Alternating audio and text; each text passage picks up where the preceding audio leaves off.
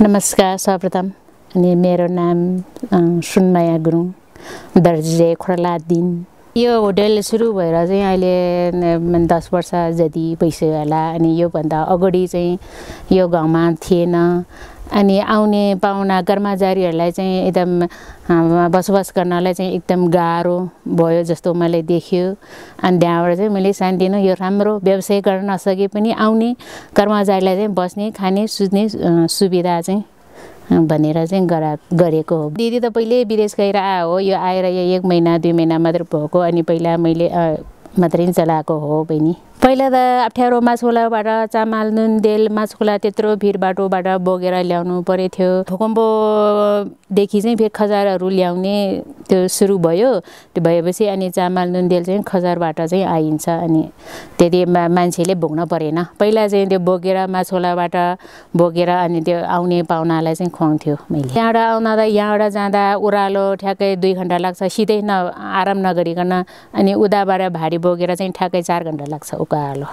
फेरि त्यो आउने बाटोमा पानी पनि छैन, वहाँबाट कोक किनेर ल्यायो बीच बाटोमा कोक खायो आयो, त्यस्तै छ समस्या। पहिला त राम्रो थिएन, अहिले त राम्रो 1 करोडको बजेटले बाटो बनाएर सिरी लाछ, भिर बाटो राम्रो छ अनि फेरि अहिले चाहिँ त्यो ट्रकहरू आउने गाडी बाटो पनि आछ तर राम्रो फिज चाहिँ भएको छैन। ट्रकहरू चाहिँ आउँछ। पैसालो बेलामा त्यो बेला चाहिँ मेरो घर सबै ढलेर अनि भएको चामल नुन तेल सबै चोरीले लग्यो। त्यो बेलामा फेरि मेरो एउटा बाबु पनि 2 वर्षको थियो अनि त्यो बाबु पो सम्हाल्ने हो कि अनि घर ढोका बन्द गर्न सकिन मैले अनि त्यहाँबाट चाहिँ सबै नुन तेल चामल चोरी लग्यो अनि त्यहाँबाट फेरि कर्मचारी त्यो रात बाँड्ने कर्मचारी धेरै आउन थाल्यो। त्यहाँबाट त मैले त्यो माछोलाबाट त्यत्रो बोचाले पनि चामल बोक्ने तेल दाल बोक्ने अनि कर्मचारी फेरि घर छैन त्यो टेन अनि त्यो रातबाट टेन बाँडे थियो अनि टेन पाउनु भयो मलाई अनि त्यो टेन टालेर अनि पाहुनालाई चाहिँ त्यो आउने कर्मचारी त्यो रात बाँड्न आउने कर्मचारीहरू कोही हेर्न आउने रहेछ त्यो कर्मचारीहरू त्यही बालमा सुताउने हामी चाहिँ बालभित्र छौरीभित्र सुतेर चाहिँ त्यही रात बेला पनि त्यसै गरेको थियो मैले। अरू कहाँ 1 कप चिया खुवाउने गाउँले त्यो दुःख छ त्यसो गर्न भन्दैन। मलाई त आफू व्यवसायको सेवा पनि हो अनि आउने कर्मचारीलाई पनि सेवा नै हो भनेर चाहिँ मैले त्यो हामीले अहिलेसम्म चाहिँ मैले आउने पाहुनाहरूलाई चाहिँ गरेकै। पहिला यो मैले यो खोल्ने होटल नखोल्ने अगाडि र त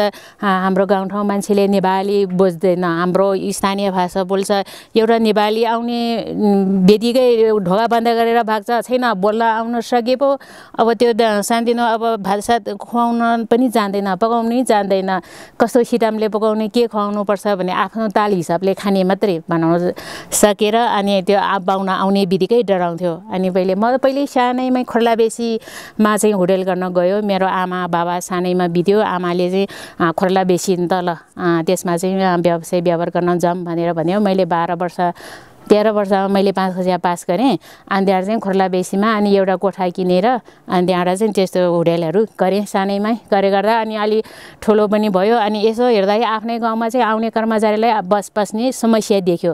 त्यहाँबाट चाहिँ आएर मैले पहिला त ठुलो घर थियो भूकम्प अगाडि चाहिँ, अहिले त भूकम्पले लगेपछि अनि ठुलो घर पनि उठाउनु पाएन। त्यति राम्रो व्यवस्था चाहिँ छैन तर आउने के अरे पाहुनाहरूलाई चाहिँ बस्ने खाने चाहिँ भन्नै पर्यो बहिनी। हामी तल अर्को कोठा जाँदाखेरि त्यो कोठामै धेरै महँगो लिँदो रहेछ। मैले त यहाँ दाल भात गरेर चाहिँ 200 अनि रुममा चाहिँ कहिले 50-250 जतिमा चाहिँ त्यसरी जोड्छ। अब भने जस्तै अब खजार छ भने जस्तै फेरि सामान आउँदैन। अब कहिलेकाहीँ समस्या परेको चाहिँ वहाँ बजारमा छोला झरेर चाहिँ ल्याउँछौँ।